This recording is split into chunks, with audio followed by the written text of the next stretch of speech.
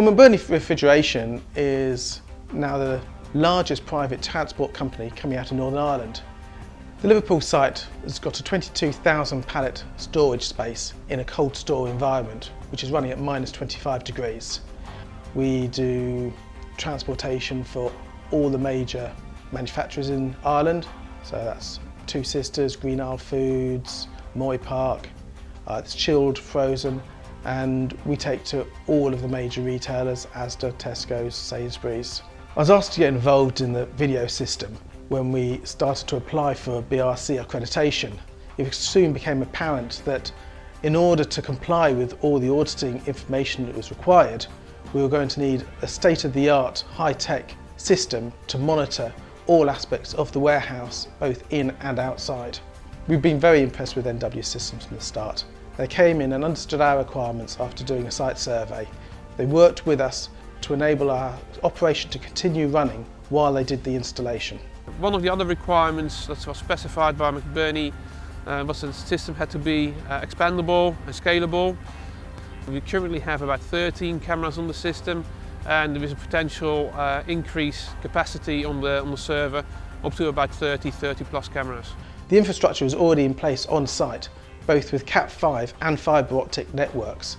So it made it very simple and less expensive to install a system that would work not just here, but also have access from our other sites using our VPNs.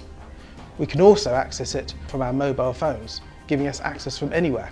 We're also very keen to have a non-vendor specific hardware so that we could use the right cameras for the right situations. Using the IP system meant that we could have a mixture of cameras if we so wished and use the right product for the job. It's a very big site, a 24/7 operation where trucks are coming and going all day long. And one of the requirements was that the cameras would perform both in daylight as well as at night. And that's why we specified Lilin cameras with Sensor Plus technology and integrated infrared LEDs to give high definition quality all day long. We mainly looked at the entrance to the building to monitor staff coming and goings, as well as areas where people use to smoke, because that's been a problem that needed to be tackled as part of the certification. Cameras have also been installed in the frozen sections of the warehouse as well as the chilled sections of the warehouse. One for preventing shrinkage, and also in the chilled warehouse to monitor the movement of forklifts where there's potential health and safety issues. The Lilin high definition cameras not only offer excellent performance under all light conditions, but also do so at a very affordable price. Going forward, that is something that we might consider, is to have a camera system right above each bay so that we can actually view every single pallet going onto a trailer, because you'd be amazed how many people would come back and say, there's a pallet been left off this vehicle or it was damaged when it went on.